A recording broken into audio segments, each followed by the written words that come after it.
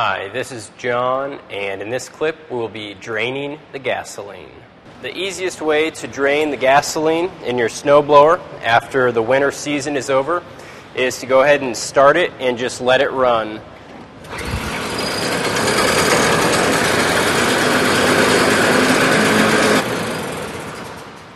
And eventually the snowblower is going to run out of gas and stop.